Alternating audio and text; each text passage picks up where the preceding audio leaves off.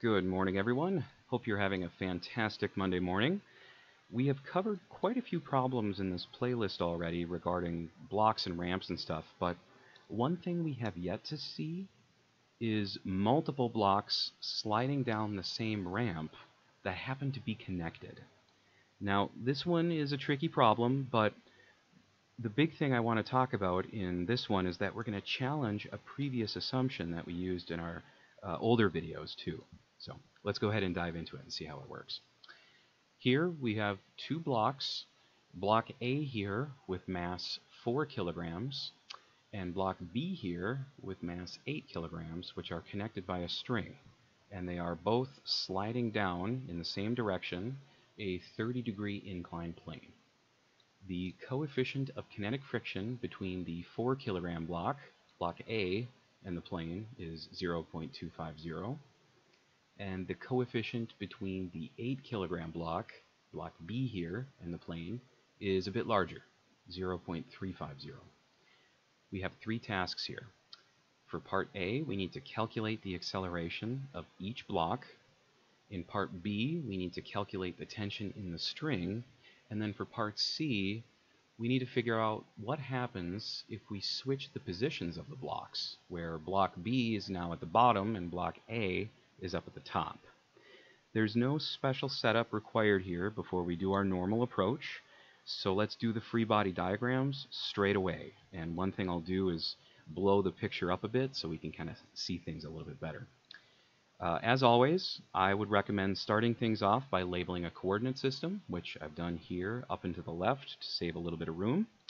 Here, the x-axis is going to be at a 30-degree angle to represent movement parallel to the ramp direction, or the plane direction, whatever you want to call it. Additionally, since both blocks are moving in the same direction down the ramp, we can save ourselves some work by calling that direction plus x. The vertical direction remains entirely the same. We don't have to change anything there. Like we've done several times before, we're going to take our axes and we're going to superimpose them on our objects, which is block A here. Now we're free to add some forces. Let's start with block A's weight, which is going to point straight down. We'll have to decompose this vector since it doesn't lie along the negative y-axis, but let's get the other vectors out of the way first. In the plus y direction lies our normal force from the ramp which acts on block A. And that is it for the y-axis. Let's move on to the x. Here we can pretty easily see that tension is going to be pointing in the minus x direction because this string here is attached to the right-hand side of the block. So let's plug that in there. What about kinetic friction? Okay, we have to account for that one too, since we were specifically told about it. Remember that the overall motion of both of these blocks is down the ramp, which means that friction has to act in the direction opposite to that, which is up the ramp alongside the tension, just like this. So that's all the forces now. So before we move on, let's decompose this weight vector into the cosine and sine components. So here's our angle, there's the cosine component and the sine component of the weight of block A. All that's left is to include an acceleration vector off to the side to indicate that the block is moving down the ramp, and that is it. Let's move on to block B here. The story for block B is going to be really similar. The weight and the normal vectors are going to be in the same spots, but they're going to be twice as large to represent block B having twice the mass of block A. The tension will also play a role here, but since the string on block B is on the left side, naturally the tension is going to point in that left direction too, in the plus x direction. As for the kinetic friction vector, this one will not change direction because remember, block B is also sliding down the ramp, so the frictional vector has to still oppose that motion. All that's going to change is probably the size of this vector. It might be a little bit larger. With every vector included now, we're free to decompose the weight for block B. Exact same process. We pull in our angle and we grab our cosine and sine components, which are naturally larger because of block B's larger mass, and add the acceleration vector off to the side, and we are ready to move on to the sum of forces. Let's bring block A back into the picture. We'll start off at the top with our vector version of Newton's second law. And in the x direction, we have the following expression. Remember that up and to the right is negative, so we have negative tension, negative kinetic friction on block A, and the only positive term in the x direction is the sine component of the weight, which points down and to the left. And since we called down and to the left the positive direction, we end up with a positive ma on the right-hand side. We don't have to multiply anything by -1 or anything like that. We can simplify this by exchanging the kinetic frictional force with its definition. Mu sub k, for block A specifically, multiplied by the normal force of the ramp acting on block A. But we don't know the value of this expression. We don't know what that is. So let's jump over to the y direction to see if we can get some clarity here. Things are fairly easy in the y direction. Block A does not leave the ramp, so there's no acceleration. And we can just take this negative term here and move it over to the other side, and we get an expression for free for the normal force of the ramp acting on A. Let's go ahead and take what that is equal to and plug it in over here, where the normal force for A is listed. And, you know, this is nice and all, but we can't go any further. We weren't given any details about the tension, and we still need to solve for the acceleration. So, therefore, let's underline this equation and come back to it in a bit. The story for block B is going to be almost exactly the same. Same vector expression to start at the top, and we'll begin with the x portion. And the expression is only different in the tension, because for block A, the tension was pointing in the negative direction. Well, for block B, it's now pointing in the positive. But everything else is the same. That's it. So, like we did before, let's exchange the frictional force with the definition. Mu sub k, specifically for block B, multiplied by the normal force of the ramp acting on block B. And remember what we did. We switched over to the other direction, the y direction, to get a free equation, which happens here as well. We can just take this term, the cosine portion of block B's weight, move it over to the other side, and hey, now we know what that is. And we are free to plug this piece in over on the other side. And once we do that, again, there's really nothing else we can do. We don't have a tension.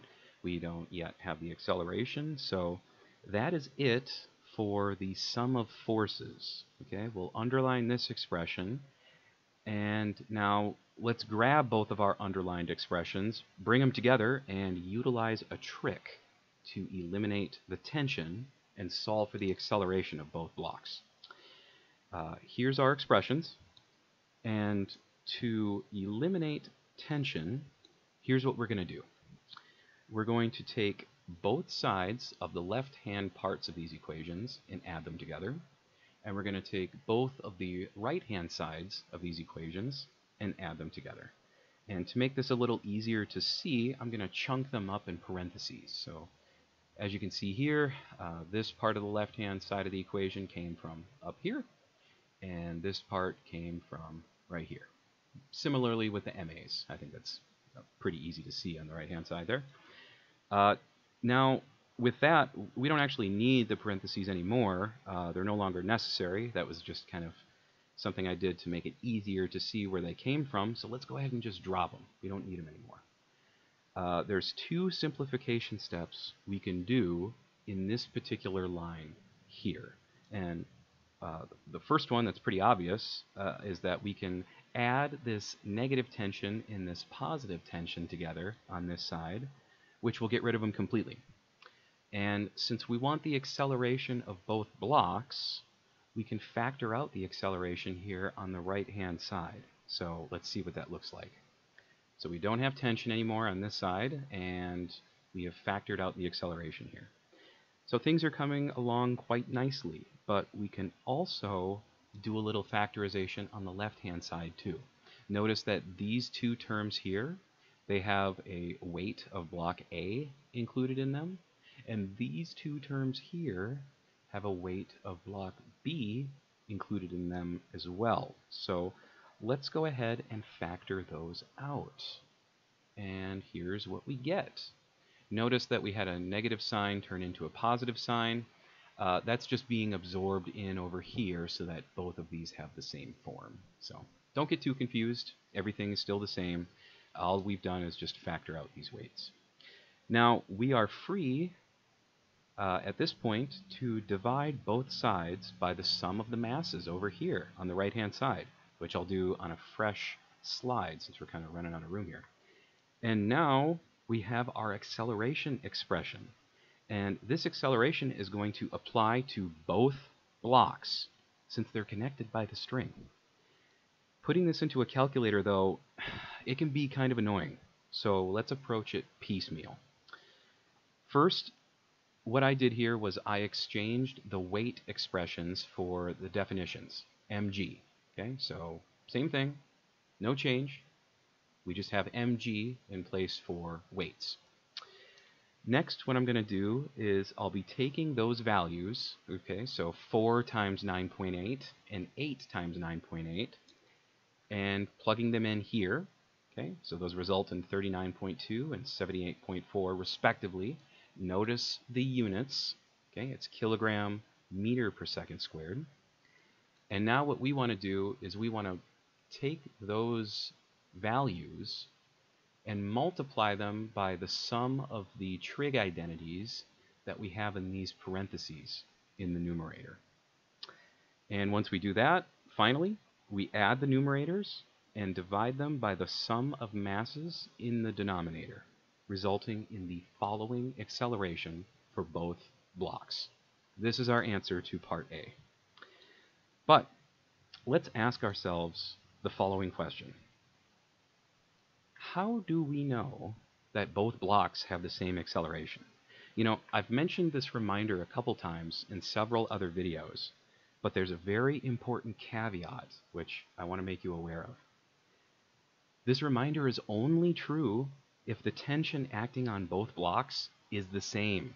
Okay, there has to be the same non-zero tension between those connected objects. And here's a visual aid if that's not entirely clear. Here's our situation. We have both blocks sliding down. The string is taut, so therefore the accelerations and the tensions are the same for both blocks. If we have some other situation occurring like this, where the string is slack, well, things are no longer the same. The accelerations can't be the same because now the tension is zero. And one thing I'd like to point out is you should never just believe what I'm telling you unless I can prove it to you in the numbers. So that's exactly what I'm going to do next. We're going to calculate the tension in the string acting on both blocks and verify the claim that I've made. Here's the expression that was underlined for block A. Okay? And what I'm going to do is I'm going to algebraically switch the tension and MA so that T ends up on the right-hand side, because that's what we want to solve for in this part. So it looks like this.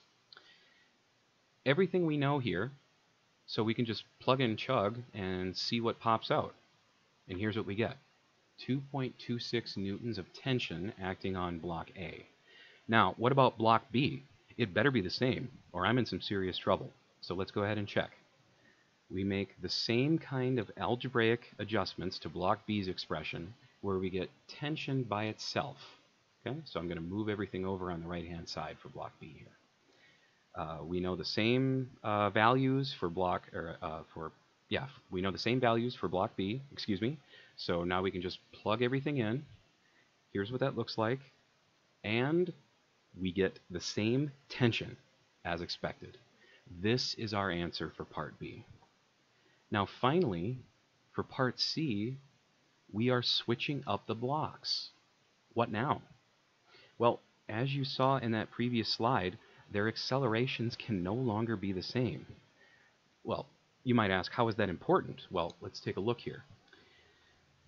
Since block A has less kinetic friction to deal with compared to block B, block A, we would expect this to accelerate down the ramp faster. And if the ramp is long enough, they're going to get closer and closer until they just collide together as one object. Now, another important question. How do we actually know the accelerations would be different? Okay, I need to prove this to you in the numbers. It's not enough for me to just say it qualitatively. So let's go ahead and calculate those new accelerations.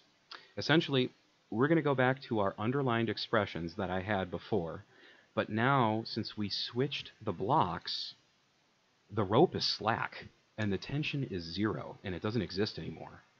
So it's almost like our expressions look like this now. Let's do them one by one and check out block A's new acceleration first. To get that acceleration, of course, I'm going to have to divide both sides by the mass of block A here, and then plug in the known values, just like this. So as you can see, it's clearly not the same as the previous acceleration. It's larger. But we still have to check block B. I'm not in the clear yet. It's the same idea here in the exact same process. This was our underlined expression. I just removed the tension because it's now 0. And I'm going to divide both sides by block B's mass, like this. At this point, plug and chug. Here's what comes out. Definitely smaller. The proof is indeed in the numbers. But now I've been talking for a while. Let's go ahead and wrap this all up in the solution card so it's kind of easy to see this all on one slide. Here are the answers that we obtained for each part of the problem. In part A, we saw that the blocks were connected by a taut string, so they shared the same acceleration, this value, 2.21 meters per second squared. In part B, we calculated the tension acting on both blocks to verify that claim. And we found out, hey, it's the same for both blocks as well. It's 2.26 newtons acting on both. Finally, in part C, the configuration of the blocks, well, the new configuration of the blocks, along with their different coefficients of kinetic friction, meant that the string was no longer taut. It's slack now. And this means that the blocks had new individual accelerations.